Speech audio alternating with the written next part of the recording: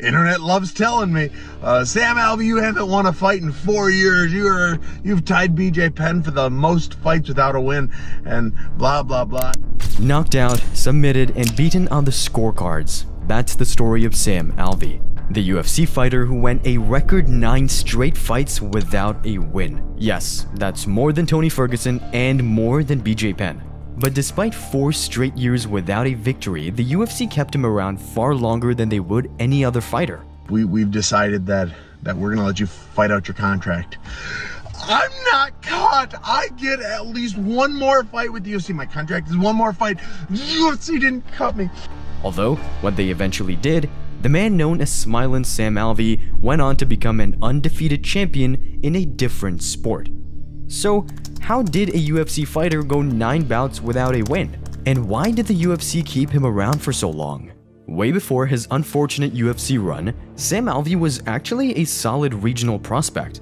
With a 19-4 record and a bunch of first-round KOs to his name, Alvey made it into the Ultimate Fighter house, where he was actually the first pick on the entire show. But he didn't get too far into the competition outside of a highlight reel knock, some nice words from Dana White, and a strange experience with Julian Lane. My season is, you've probably seen the memes, the "Let Me Bang, Bro." That's maybe the most famous thing that's ever happened on The Ultimate Fighter, and it was my season. Let me bang, man. I want to do that, man. Let me bang, bro. I do. I do. Let me bang, I man. do let you bang. Hey, Let me bang again, man. I let you bang. I I let you bang. Let me bang. Let you bang. And that's just what everybody talks about. Let me bang, bro, and he's crying and getting into it. So instead, he lowered his competition, became a regional champion, and was signed to the UFC 2 years later with almost 30 fights to his name. And on the topic of champions, I recently discovered this incredible game with over 800 unique champions, from lizard-like creatures to elves, orcs, dwarves, and demons, each with an exceptionally cool design. And now this game is giving away some of its strongest champions for a limited time only, so stick around to find out how to unlock them. With an endless amount of content, whether that's in campaign, dungeons, or PvP, now is literally the best time to start playing Raid Shadow Legends, as these champions will give you a huge head start. As a new player, by using my link in the description or the QR code on the screen, you can unlock 2 epic heroes for free: Mausoleum Mage right away and Rector Drath once you reach level 15. Plus, by entering the new player promo code Monkey King, you'll get the legendary Sun Wukong as well. Seriously, leveling up would have been so much easier if I had these 2 epic champions and the legendary Sun Wukong you can unlock for free right now. Keep in mind though, the Monkey King promo code is only available for free until November 20th, so act fast before it's gone. Sun Wukong's special abilities to steal enemy buffs, ignore 50% of its target's defenses, and self-revive are absolutely game-changing. So if you want to gain a massive advantage as a new Raid Shadow Legends player, sign up using the link in our description or this QR code and use the promo code Monkey King to unlock the legendary Sun Wukong and get a whole bunch of other bonuses like an epic champion starter pack featuring Mausoleum Mage, plus another starter pack at level 15 with the epic Rector Drath.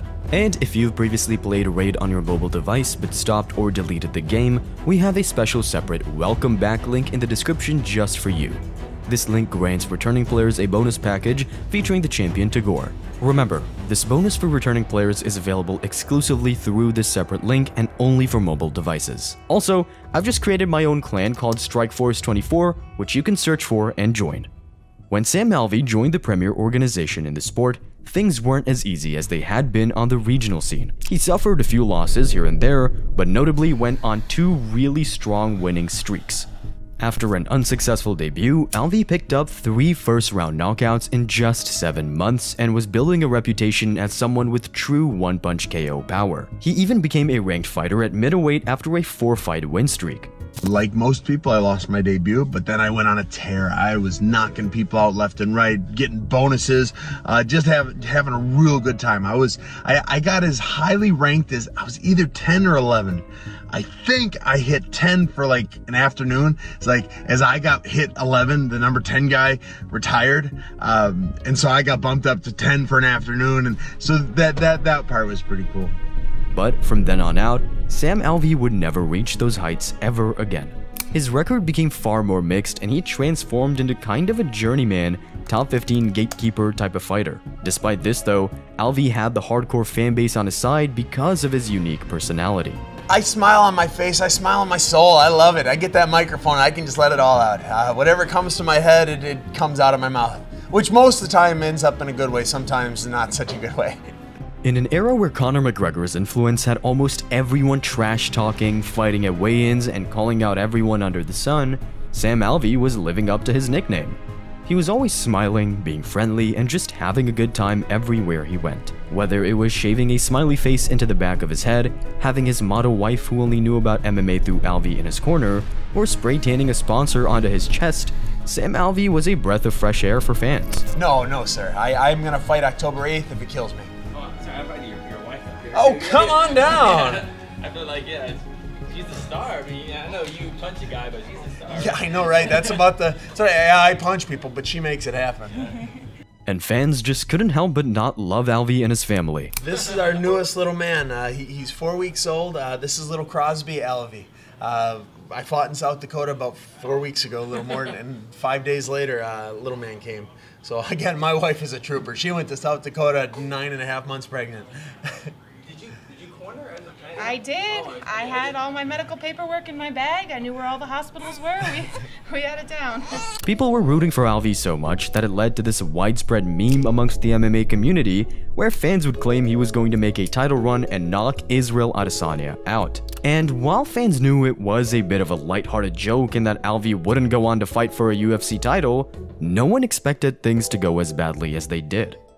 The streak was winless in your last 8, right? And I feel like people were kind of mocking you a little bit and wondering openly why you were still on the roster. After a split decision victory in June 2018, Alvey would stay with the UFC for over 4 years, but never get his hand raised inside the octagon again.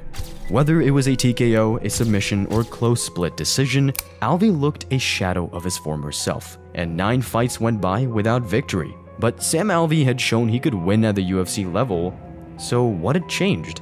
Well, it's probably a combination of 3 major things. 1, he was getting a bit older and was slowing down. Alvey was never a super athletic guy, instead he relied on his toughness, grit, and ability to find that one shot to win fights. So when whatever speed and agility he did possess began to fade, his trusted route to victory was gone. 2, a new generation of fighters were coming through with incredible athleticism, perfect game plans, and had been training the complete spectrum of MMA for years. Whereas Alvey came into combat sports later in life. He had no collegiate wrestling career, no childhood jiu-jitsu, and these new fighters on the block were just a little more skillful than him. If I lose, your first thing, you should have done what I said. I've got 5 or 6 losses, and every time, why didn't you do what I said? And then, finally, he wasn't particularly active in fights. He'd manage his gas tank and search for that one perfect shot, while his opponents would be busy banking rounds in the meantime. Everything I did was to finish the fight as fast as it started. That bell rings, I'm looking to finish it with every strike. I'm not looking for the 6-punch combo. I'm not looking for the setup to this. I'm looking to end it right up the middle as quickly and as powerfully as I can throw anything. All combined, it led to the longest streak in UFC history without a win. But still, Alvey was upbeat and positive about the whole situation. If you look at Tapology, it's ugly. My last 4 years are ugly on Tapology. But I realized that if you watch those fights, there were a lot of fun fights in there. I had a lot of good battles. Some fights I feel I won, even though I didn't. Some fights I lost, and it was still fight of the night kind of performance. I have put on some good fights that I'm proud of. People on the internet want to say what they want to say, and that's fine with me. He went up a weight class, came back down, fought guys of all different styles, heights, ages, but couldn't get a victory no matter what he tried. And in the midst of his abysmal run, fans, media, and even Sam himself was shocked that he wasn't cut. We've decided that we're going to let you fight out your contract. I'm not cut. I get at least one more fight with the UFC. My contract is one more fight. The UFC didn't cut me. He didn't sell tickets, was only getting older, and wasn't going to have a career resurgence anytime soon. Anyone else would have been gone after the first 3 or 4 losses, so why did the UFC keep Sam Alvey around for so long? Well, simply put, the UFC brass just really liked him. This is a sport where nobody is happy. Nobody's ever happy in this sport except for that moment they win. And you and your family and your team have been a highlight, have been a true blessing. They didn't say blessing, but it was implied. You guys have been enjoyed by everyone that works for the UFC. Every time you're anywhere, anytime we've had anything to do with you, you say yes to every fight. You go out, you fight your heart off. You've taken some fights on short notice that you probably shouldn't have, but you are always game. You've never said no. And then you show up and you're happy to be there. You treat everyone well. So he's one of those guys that is so tough and so durable and always fights his ass off and shows up and will take on anybody, anywhere.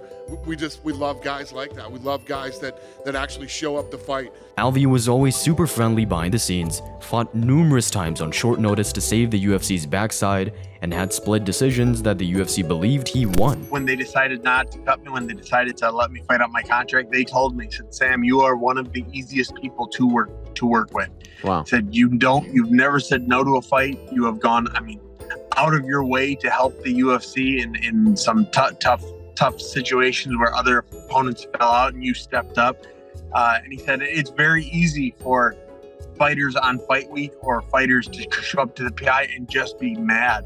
He said, that's never been the case. Every fight week, every time there was a fight, every time we had to deal with you, you helped. You brought the morale up with the staff. And so we appreciate that. We appreciate that. And they even said, he said, and we think you won a couple of the fights that you haven't. So he said, all of that combined, we're going to let you fight out your contract. In short, he was just a company man. If the UFC gave him a date and an opponent, he'd say yes, no questions asked. I was one of the old school fighters where I never said no to a fight. I had some easy fights. I had a lot of hard fights. It was never in, trying to think how to say it. It was never in me to say no to a fight. So I took some fights I should not have taken. Didn't matter if it was against an old legend, an undefeated prospect, or anything in between, Sam Alvey was down. I was very ready for Ian Heinisch, and then Ian Heinisch backed out about 5 weeks ago. And then I was very ready for Phil Hawes, and then he backed out last Monday. And then I was ready for Brendan Allen as a guy could be. So he hit me harder than I hit him. But what truly put Alvey in the UFC good books was just how kind of a person he was to work with and just how grateful he was to be a UFC fighter. His wife would handwrite Christmas cards to UFC employees and put a little Starbucks voucher in each one. They gave their son the middle name Dana, and on their Tennessee-based farm of 50+ animals have chickens named for each of the letters in the UFC. So, as both a kindness and the fact that the UFC needs company guys around like Alvey, the UFC kept him around until enough was enough. But surprisingly, that's not where Sam Alvey's story ends. Instead of retiring like the MMA world presumed, the pinnacle of Alvey's career was actually yet to come. But I've signed with Karate Combat, and I'm fighting September 16th. After leaving the UFC, his home for almost 10 years, Alvey went and got a victory on the regional scene to finally end the losing streak. But following that, Alvey went to Karate Combat alongside the likes of Raymond Daniels, Anthony Pettis, and Benson Henderson. And now, Alvey is undefeated in 4 fights, has picked up a couple knockouts, and is their undisputed heavyweight champion. Las Vegas! Hell yeah! Woo! So while he may be the worst UFC fighter of all time on paper, he's definitely the most loved by the people he interacted with, and now he's an undefeated champion. And while Dana White loved Sam Alvey, someone he didn't like was Francis Ngannou. Check out our video on how Francis Ngannou has actually doomed the PFL by signing with them here.